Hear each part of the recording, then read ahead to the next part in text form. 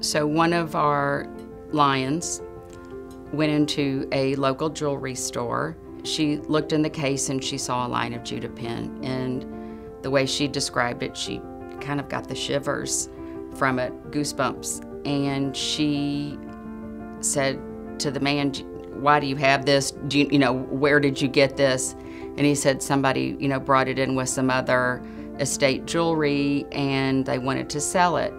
So she said, "Don't do anything with it. I want to make a phone call." And when she contacted Federation, they knew exactly what they needed to do, and that was purchase the pin from the jewelry store so that they could find its rightful owner.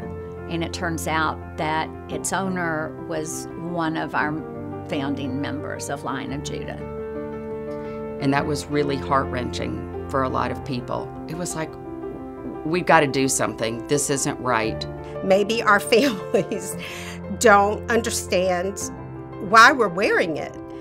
And it led us to this place today.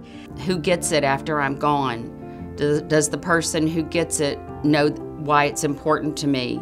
What do we tell them? How do we tell them? How do we tell the next generation what the value is in the person wearing the pin?